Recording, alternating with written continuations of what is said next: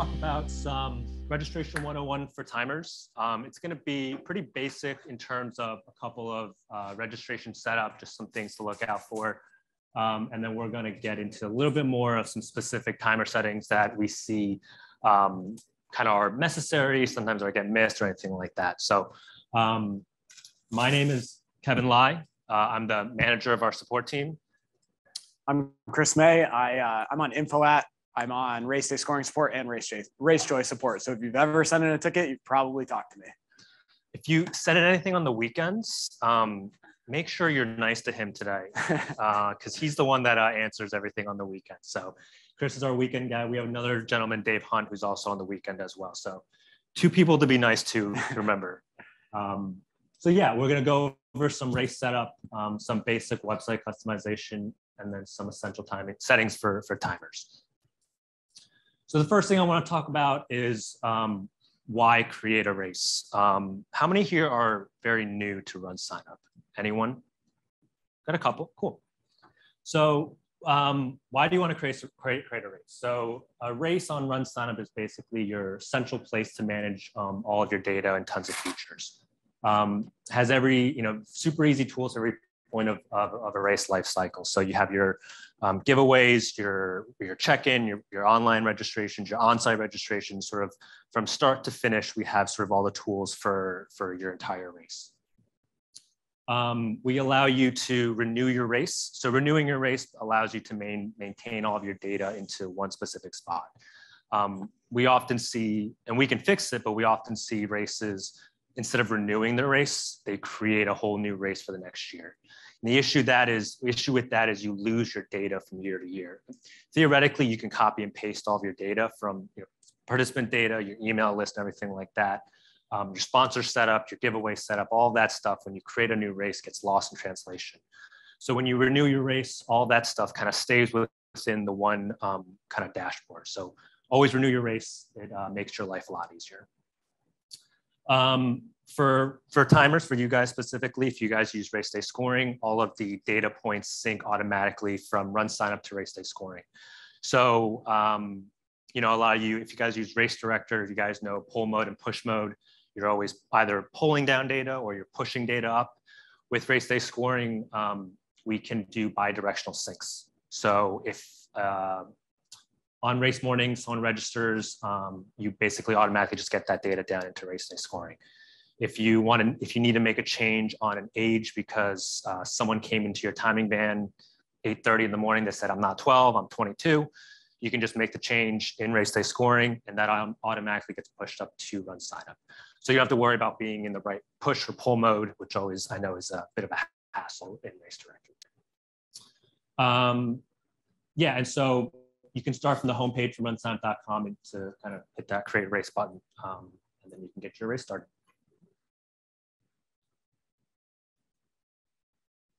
All right, so the first step, we're talking about going back into the race wizard. So when you click create a race, takes you to the first step of the race wizard. Everybody here has done it. If you have created a race in there, you can also access it through the dashboard to make any important changes.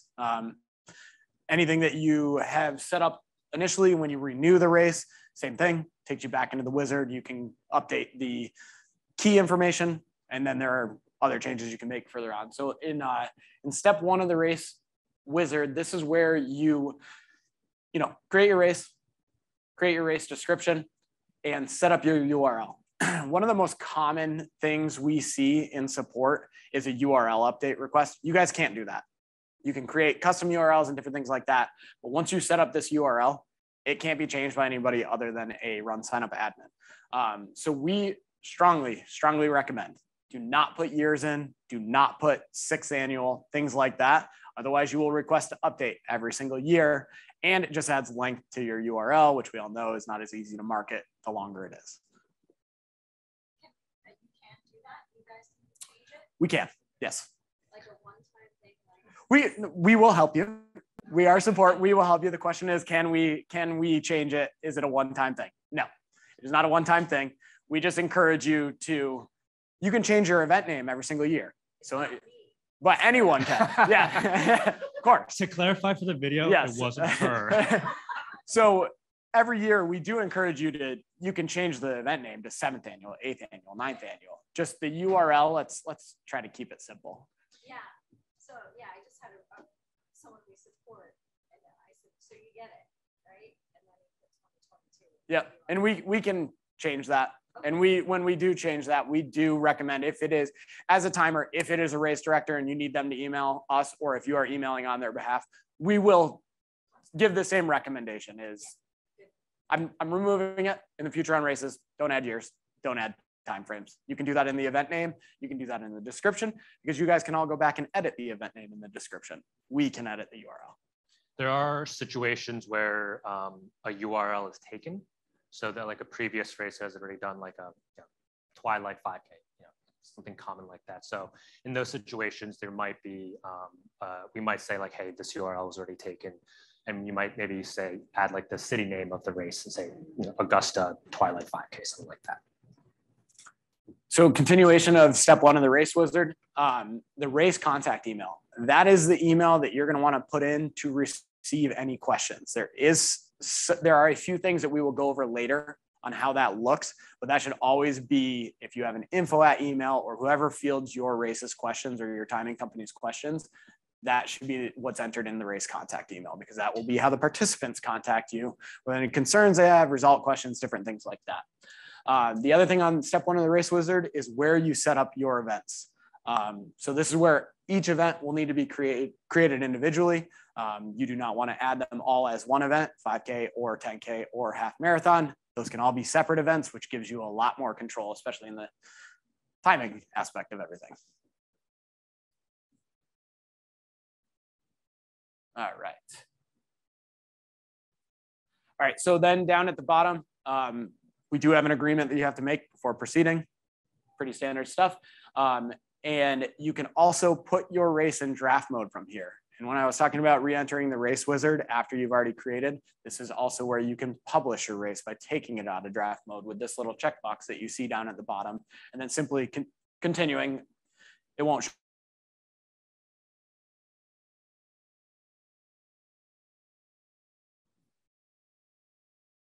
So step 2 of the wizard, it's under the event information. There's a couple settings here that you can do, specifically setting up your race distance, kind of start and end time of the event. The main thing, step 2 is sort of not a highly used step in the wizard. The main thing in this setup that I see a lot of timers get tricked up on is this age calculation base date. A lot of triathlons, if you guys have ever timed a triathlon, they require your age be calculated at the end of the year.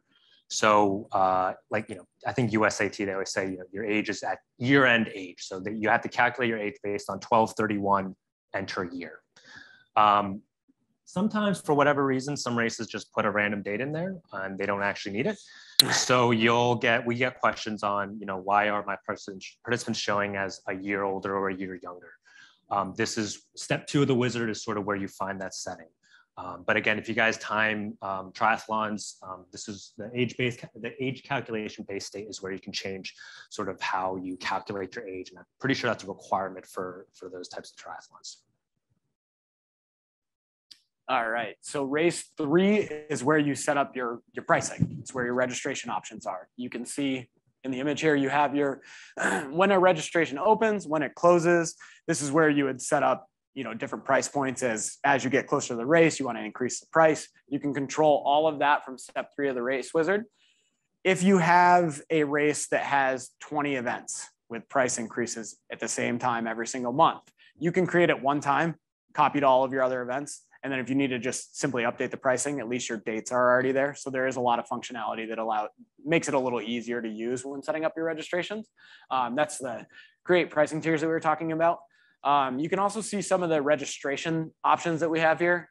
I have seen in support people that will disable registration and forget that they've done that, and then people can no longer register for the race. This is also commonly used for children's runs. If they need to be under a certain age, you can set the age limitations right here for how old they are to register. If somebody outside of that age tries to register, they will receive a red pop-up box on RunSignup letting them know that they don't qualify for the registration of that event. And then once you move forward and once you've created this, you can reaccess this without going back into the race wizard by going to your dashboard, selecting race, registration, then dates, pricing, and options. And you'll see the tiers broken down if you need to make any edits or anything like that. Okay, step 4, giveaways. Get a shirt. Okay, next. I'm just kidding. So giveaways, obviously, we allow you to set up giveaways for each registration event. You can set up kind of sizing for your giveaways. You can add images. You can add extra fees if you have specific giveaways. Oftentimes, this is for an uncommon t-shirt size that you need to charge an extra $1 or $2. You can do that there. You can use the giveaway inventory to sort of manage your inventory levels. If you guys, pro tip, if you guys use giveaway inventories, set that up at the beginning. Sometimes when, what we see a lot is giveaways get deleted, then they set up an inventory. People have already selected a deleted giveaway, gets all sorts of confused. So I would highly recommend if you look into giveaway inventories, set that up and think about that before registration opens and you start getting participants kind of registering for your race. I don't know how many shirts you have, but can you put like a number in there that can change? Yes. Later? Yes. So you can start with like 100 shirts or something. Yep. Yes. The other thing here, just a helpful tip, add a no shirt option.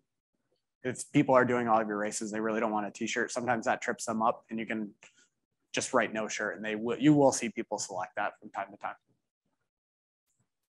All right, so step 5 of the race wizard, pretty self-explanatory. This is where you can set up your race logo and you can set up your banner image. There's a lot more customization outside of that, but this is just the initial setup, your race logo, your banner image. If you want to go beyond that, we will touch on that in a little bit.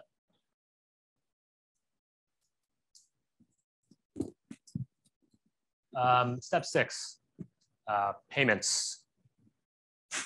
Kevin Harris, where's he? Just kidding. So yeah, obviously, if you are setting up a new race, you'll need to create a payment account.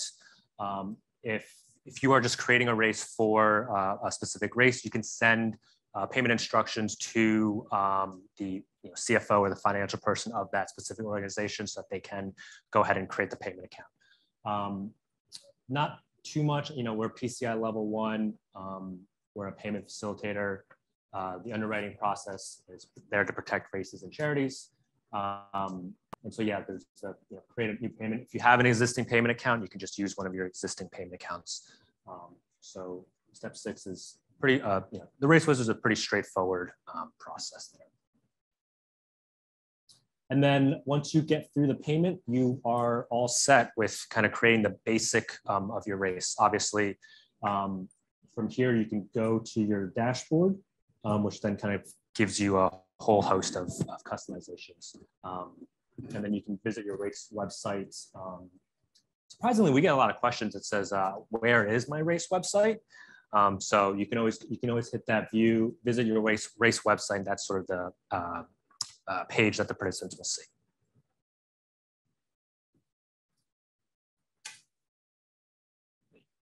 All right. So once you've created and gone through the race wizard, this is where we were mentioning about the customization options. So Bob and Allison did talk about how the website builder we're thinking about it. We're eventually going to have it available for races, but for right now, this is how you would customize your race page. So everything is accessed under the race dashboard by going to race and then race website. You'll see some of the sub options written right here. The race theme is kind of where you can, start to color code things. You can update your race logo, different things like that. We strongly encourage, if you haven't used cover pages, test it out. It's awesome. It gives you a ton of control. It gives you more options than your default dashboard. You can add a lot of different features. You can add YouTube videos, a lot of cool stuff under the cover pages. There's also custom sections and custom content display, which allows you to create new options at the top of your dashboard. We see people do that if they're selling sponsorships. There is a URL that you can generate. That's a whole different area that we're not going to get into, but you can create a new page for them at the top of your website so that people can access stuff a little bit easier. Or if you have a YouTube channel, you could add that there that you want people to look at and watch your videos, stuff like that. Okay, we blew through that because we wanted to get through to kind of some of these settings kind of on a quicker time frame. So we're going to start getting into some of these settings that we think are pretty relevant to you guys as timers, and things that we see not a lot of people, some races missing out and not just understanding. So the first thing we're going to talk about is result notifications. So result notifications are either text or email notifications to participants when their result gets posted to RunSignup. So there's a couple of caveats with this. It requires participants to basically sign up for these notifications. So the issue with result notifications that we often see is it's Saturday morning, race starts at 9 a.m., 7:30 a.m., and we get an email and the race wants to learn how to enable text result notifications. We can help them enable it. That's not a problem. The issue is since they haven't basically set up their devices to receive, and they haven't what's the word I'm looking for? They haven't allowed their devices and basically given permission for us to send them a text. Nothing's going to happen. So definitely get this set up early, market it out during the registration process. As long as result notifications is turned on during the registration process, they will be prompted with a sort of a message that says, sign up for text notifications, sign up for email notifications. If you guys go into the demo room, when you guys are using the on-site registration, there is basically a part in it that says, sign me up for text. And then when you go through the demo and you basically get your result, you should get a text that says, so-and-so finished in this amount of time. So this is something that we definitely recommend setting up early. Don't want to do it late. And it's found under race day tools, results, and then set up result notifications. Importantly, it can be also set up for split notifications. So if you push up splits, those split notifications will also go out to the phone or email address that they put in. All right, finishing time display. How many people here have had a race director say, hey, I'm not seeing any finishing times when they post them? I saw the smile there, so I assumed you have gone through this. This is actually something we see pretty regularly. A lot of times, a race director will be in there, they will be setting up their race a certain way. They see this participant display option under race display, participant displays. They don't care about the finish time at that point in time, so they turn it off.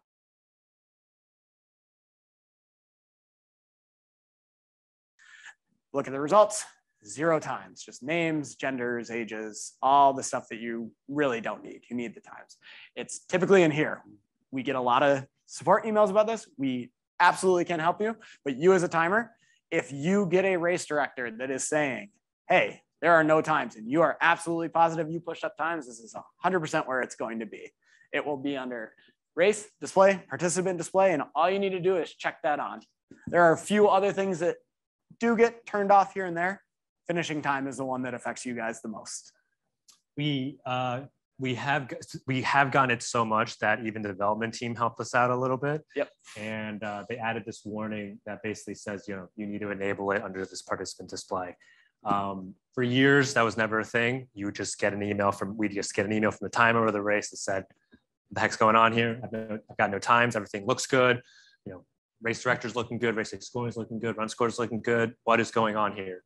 And it's just a simple little setting here. So we have added a warning message now. So hopefully that resolves those types of issues. But this is sort of what it looks like. You can just see that it's just, bib, place, name, gender, your city, your state, and your country. And that's all the result set shows. So there's no time or anything like that.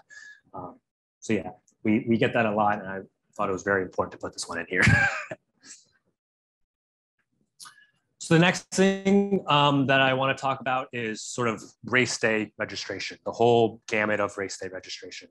For you guys as timers, race morning is, I know a lot of you guys at time are also basically part of the event.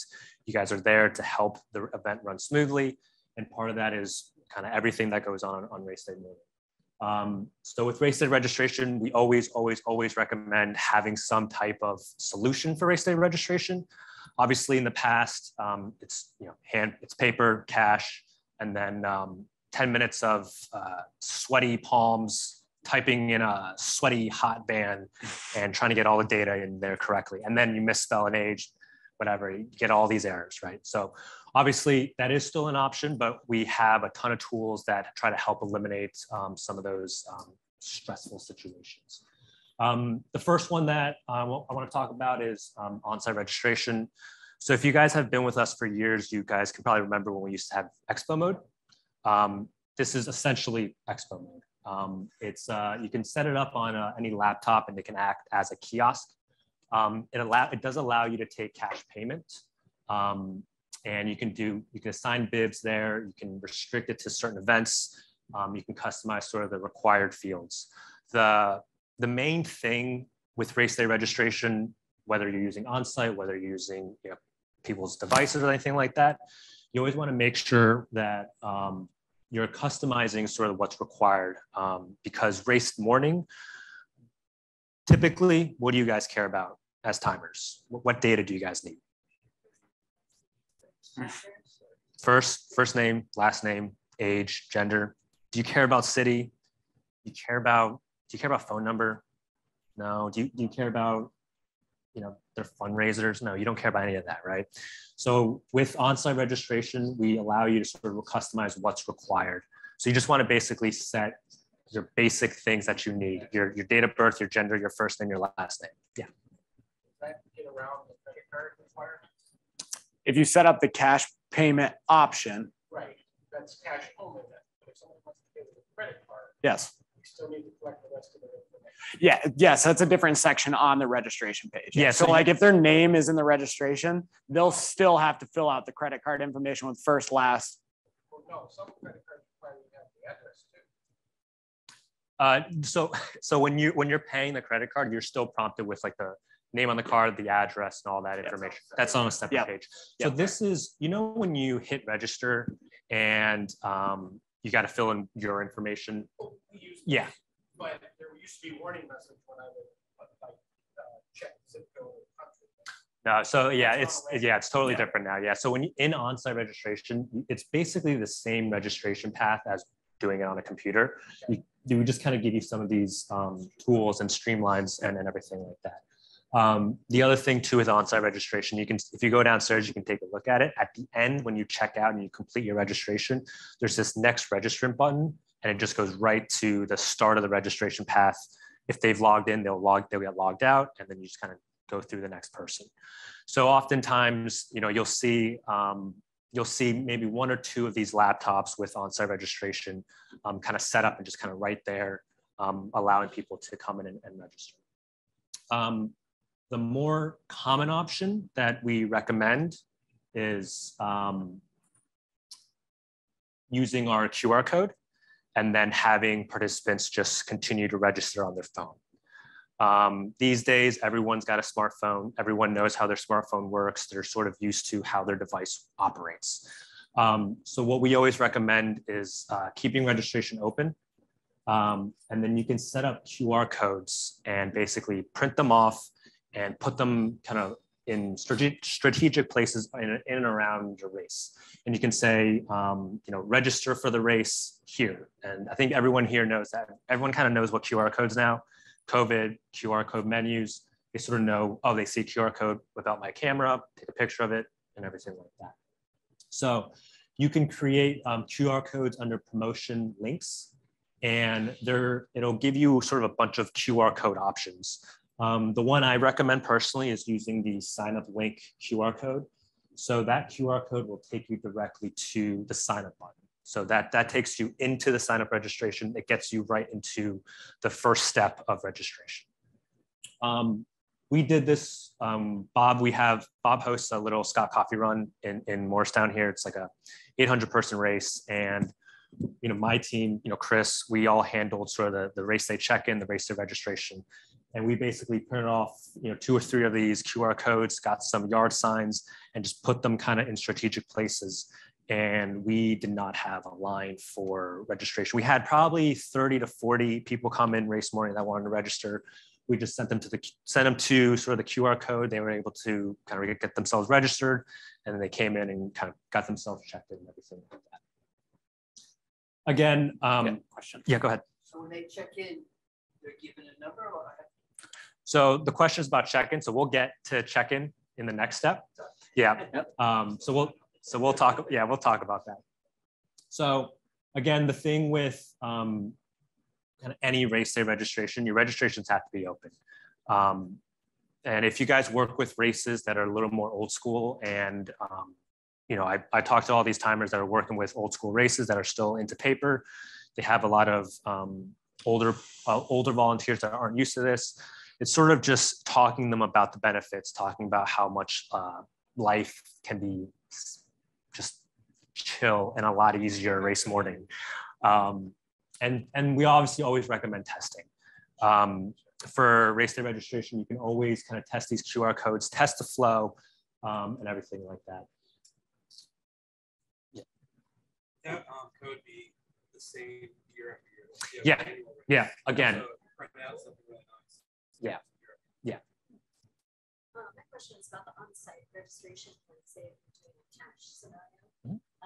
Do they, so like if you have it set up in RunSignup for the pricing to be like $25 plus whatever the fee is, obviously I don't want to like, you know, charge them $25, $60. So it's like, do they not pay the fee then? Yeah.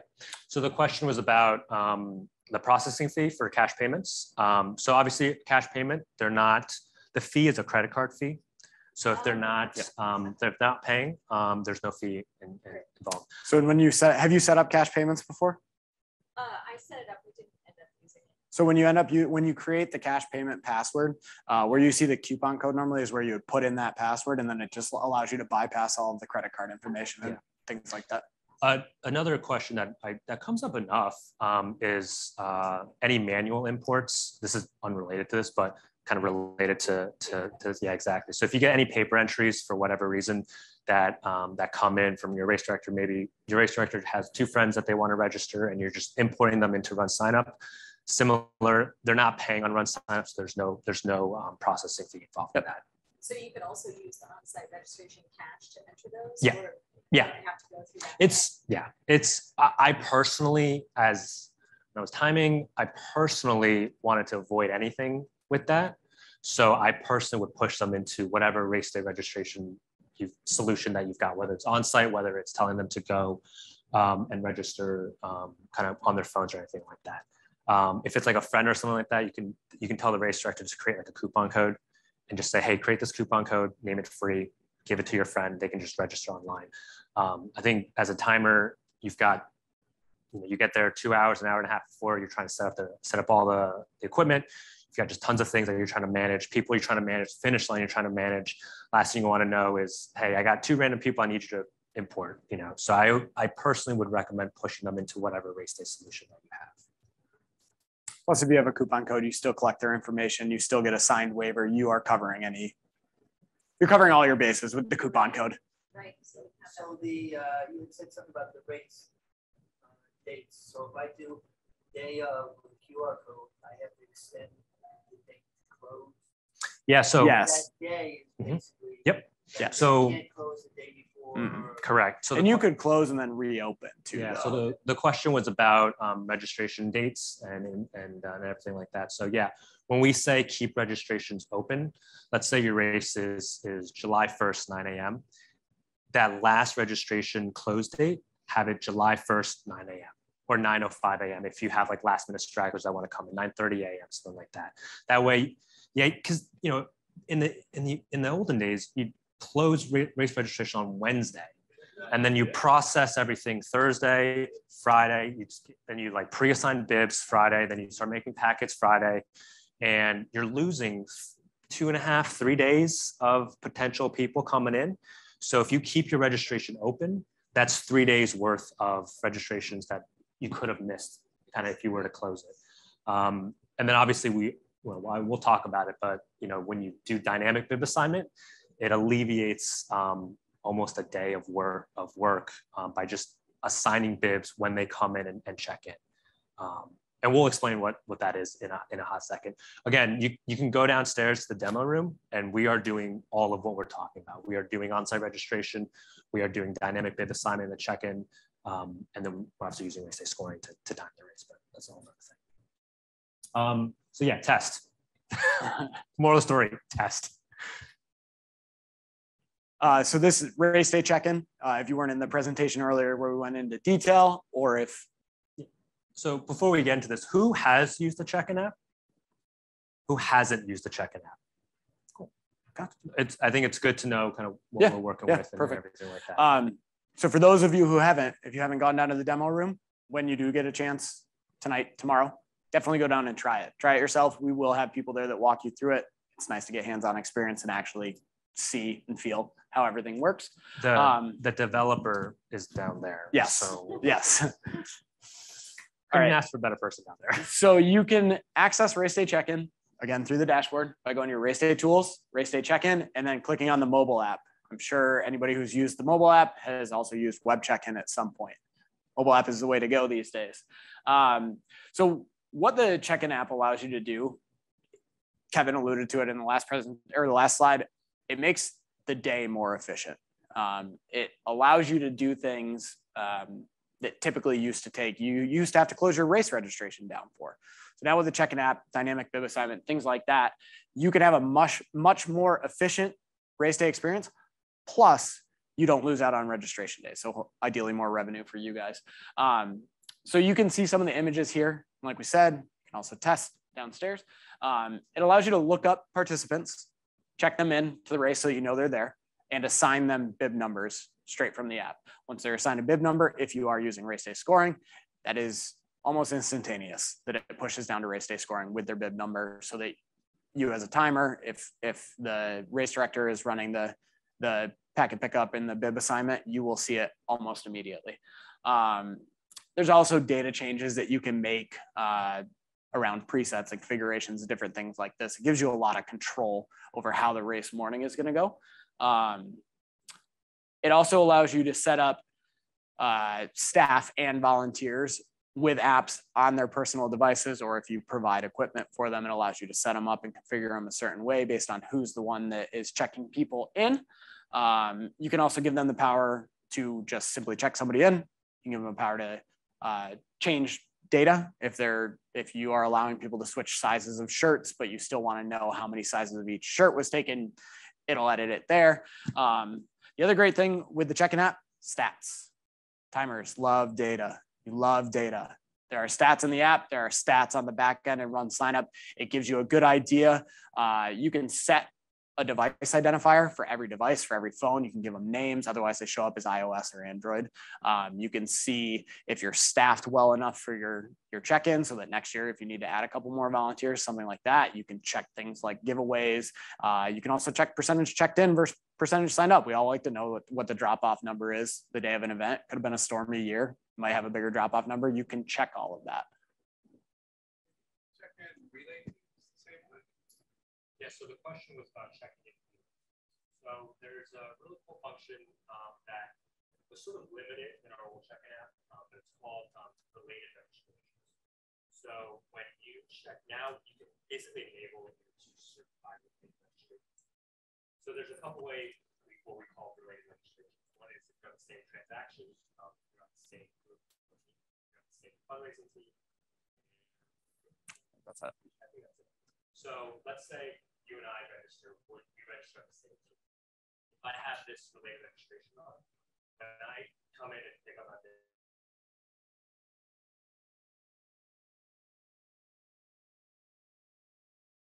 related registration, and it'll say my group or team, and it'll say, do you also want to check in so and so?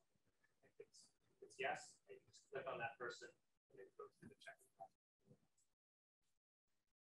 It's a really, really useful tool because more often than not, it's one person coming in and picking up for. It's like a triathlon where it's one bid for the team. If it's one bid for the team, it's just one person comes in. So it's a pretty cool function that related registration got expanded by the day. It was down there right now. Expand that to teams, fundraising. So it's a really nifty feature. But again, we want to make your life easier, make your life efficient. So you could basically find, instead of having to ask that person for their name, oh, are you also checking in action? It happens all the time. It happened at Scott Coffee. Yeah, and you'll notice the common theme is test. You can set the dates for when the check-in app is available on the RunSignup in the dashboard. Open that window. You set a password. Nobody else is going to access it and screw up your data. So if you want to check that right now, if you were to have an event that has a relay, you can check it right now. Just enable it, set your password, pop in there. You can always uncheck people too. You can always delete bib numbers. We're doing that downstairs all day. So you're not going to break anything. If you do break something, email me. And again, the thing with the checking out is the data's all there. We're getting all the data. That's not why we allow you to make changes. Stuff down is by question. If you guys go to the demo room and go to the demo, hopefully you guys can see that sort of the whole suite of products.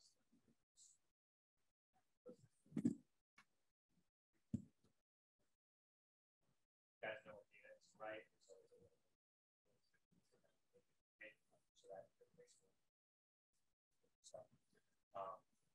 So yeah, that's kind of all we've got for today. Anyone have any questions? Maybe on how to run a packet pickup, anything on anything that Did anyone? I know we have a couple people that haven't used the check-in app. For all you people that have used it, do you guys have any tips, things that you've done that works that you want to share with the group? I was talking to some people earlier today about, if they figured out something to make the t-shirt pickup easier. It's like I have some race directors who they'd rather just have it separate, and that's awesome because then I don't have to deal with it at registration or at packet pickup or gift pickup, I guess. But then, sometimes people don't prep all that stuff, or they just have it together back if you have volunteers behind you or something. So this is a good. So the question was, is there any tips or tricks with handling t-shirt pickup without obviously bogging down the race check-in, right? Yeah, getting a robot would be great. So this is where like the presets and the configurations come in. You can set the presets as the timer, where you could just do a simple like shirt pickup preset, right? And then you can configure it to 2 volunteers, set up their devices for them, or help them set up their devices, or tell them when you're prompted what configuration to pick when you sign on to the check-in app, and you can have them separate. So like even here today, there were people that checked in first over at the table at the symposium, and then they came over to get their shirt.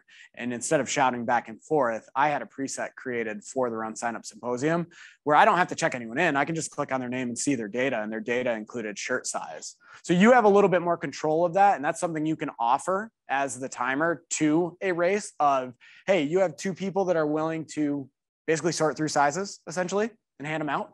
I'll set them up with 2 devices and they're good to go.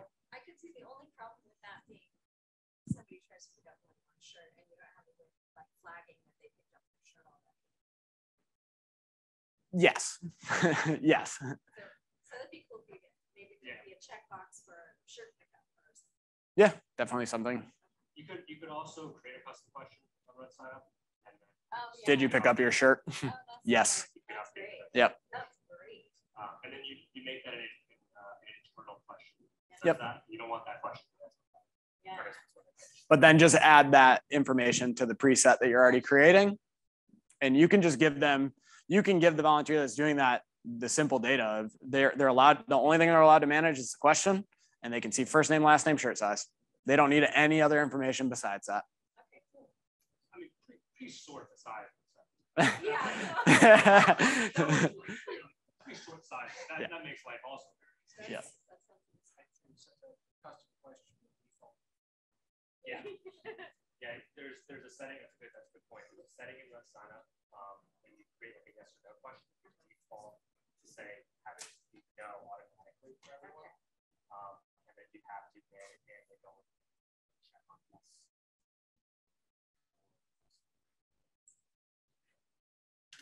So again, anecdotally, when we did our Scott Coffee race morning packet pickup, it was myself, Chris, Dave, Allison, Andrew, even Evan Harrison. And there was that group, and we checked in 260 people. Again, this is a small race. But we did 260 people in about 45 minutes, and the line never got to rows. Yep. There was only 2 rows max. And we had one person doing the on-site registration with people, but what they were doing was walking people away from the check-in, scanning that QR code that we talked about earlier, and then that's instantaneous. So as soon as they register using that QR code, we got a lot of questions of, well, how long till I show up in the check-in app? Immediate. As soon as they register, send them straight to that to pick up their shirt and get checked in, and they're good to go. Yeah. That is when you assign the bib numbers during that check-in process. Yes. So, yeah. So it's one of the probably clarify too, because I know we have some people that have done this. Dynamic bib assignment is assigning bib numbers when they come in and check. When they come in and pick up an exactly. Yep. So you pre-tag your bibs. Yep. So you want your bibs to already be pre-tagged, so they're ready to go. They're ready to get for Christmas. Dynamic bib assigning is saying, okay, I've got a pile of bibs from 1,000 to 1,500 that no one has. Packet pickup is from Thursday to Friday, and then also next morning. When people come in and they say, "Hey, I'm here to pick up a packet," in the check-in app, you can say, "Okay, cool. Chris May, you're here today. Let's give you the 1,000." No, there are numbers on your bibs and chips, right? You have everything created, but it's not associated with a person until you check them in. Once you check them in, you enter their bib number, you save and continue. They're checked in, they have their bib, and they're good to go. So that saves, assuming they don't lose it. Yeah, so that saves. You guys probably do this. Wasted bibs and chips. You allocated 1,000 bibs and chips for this race. 600 people shipped 1,000 bibs. So that's 400 bibs, 25 cents, 50 cents a bib, whatever it is. Multiply by 400. That's in the past that was a fixed cost. That was just always that sunk cost, which is always going. But with dynamic bid design, you can just say, I got 600 people registered. Let's pre-ship 300 because I know they're going to show up. You pre-ship 300, you get to 200, you start pre-shipping maybe another 50, another 50, another 50. And that way you can minimize the loss of the material without incurring. It's also a good spot to use the check-in app stats to know. Like I know at Scott's Coffee Run, we have all the bibs set up. They weren't all chipped.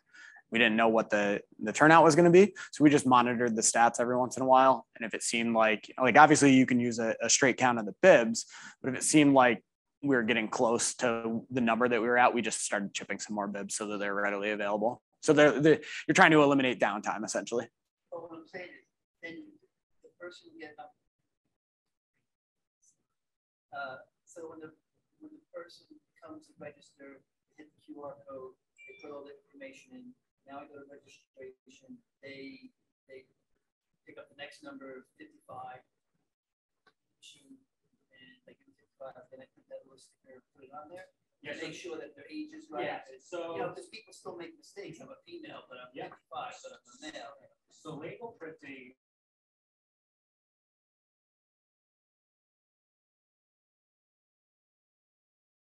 Essentially. With Scott Coffee, because this is before label printing.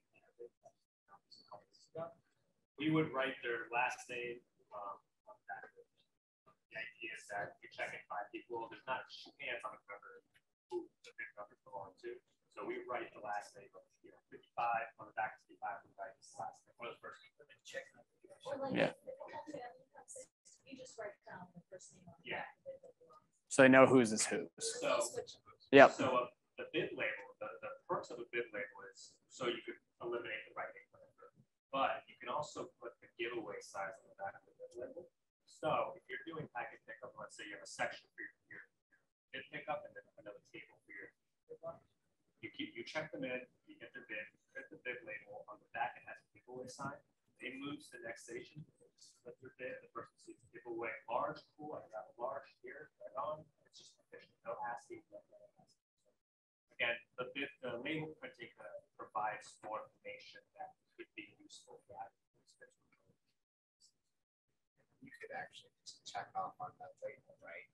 Yeah. There's another way to know that you gave a person Yeah. to that. Yes. Again, it's like, redundancies. As timers, you guys know what redundancies are in the cameras everywhere. Yep. Same thing with checking, kind of find ways to make sure the mistakes are not being made during the checking process. Because again, for packet pickup, you guys are relying on volunteers who maybe do this once, twice a year.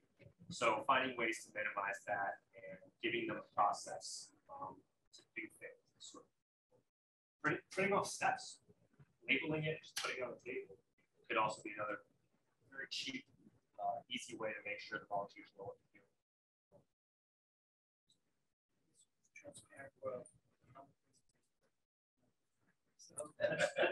So I figured let me come in and see what the other side of the world does. Yeah. Absolutely. That's absolutely fine. I think the more we can merge the two in terms of understanding what goes through, it makes you do your job. It makes their life. That's what I was asking.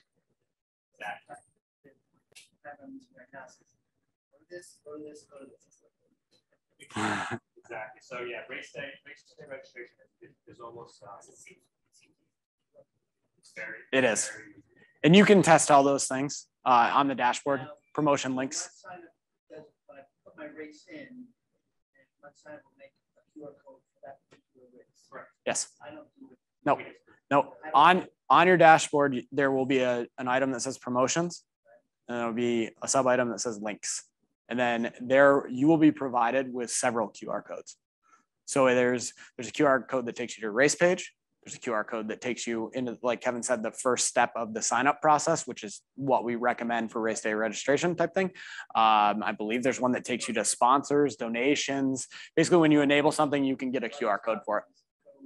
Correct. Yep. Yeah. Another thing that you have QR codes for results. So flash them kind of wherever you want. Say here. Anywhere near the finish line, throw those QR codes up. Less questions under the timer tent. We all know we love questions under the timer tent.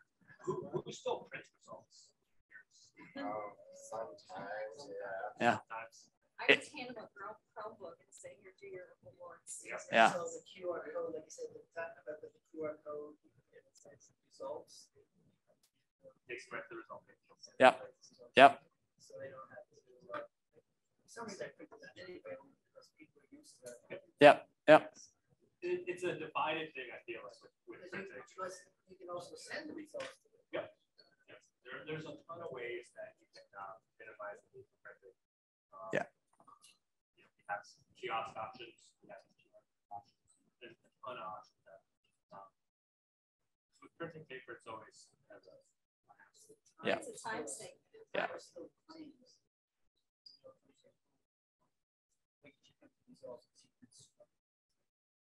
Literally, you're just taking that exact same report, printing it off. Yeah. There, I did when I was a timer. I did have a race. Part of the race day experience was they had a big board that they would take paper results on. So even though they can access it, that was part of the allure of the race. Is everyone would be standing around anxious, and then you see the race director walking. He's still walking from the same timing tent where I can see the same exact thing, but it was part of the allure of the race. Is I still offered him paper so that he could put it up, turn, talk to everybody, and then get out of the way, and everyone goes and looks. And it was a relatively fast race. They switched to chip timing versus gun timing to make it more secretive. So that was just part of the race, but still the same set of results that are in the QR code.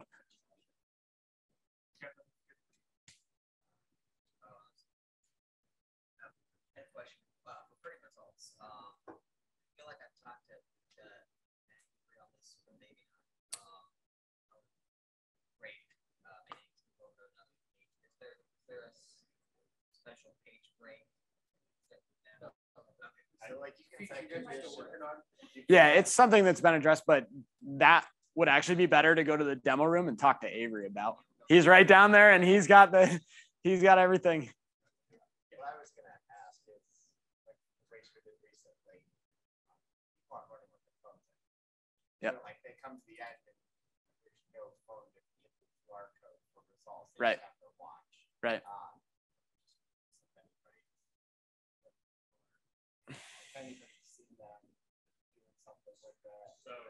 So the question was, people don't know their phones, they can't get QR codes, can't get to the internet to access the results. Kiosks. Yep. If you have the equipment, set up a result kiosk. That and scrolling results, because I know like during kiosk, you didn't want people touching everything, but there are like, if you're a race day scoring timer, there are scrolling results, that live results link when you're in the reports, it'll just say, and you can configure that slightly. You can still put that up on a TV and just have it scrolling all the time if people are. It's not a big thing. Right. I can see it becoming. Yep. Yep. Yep. Like I said, just put it by the sides. There you go. Gotten there, whatever, change the code. Yep. So it's, we have tons of options.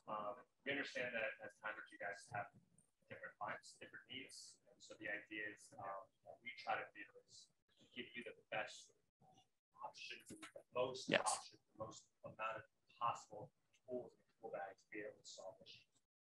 If you guys can't solve an issue, if something comes up and it's odd, again, just email support. We have someone on every day, Monday through Sunday.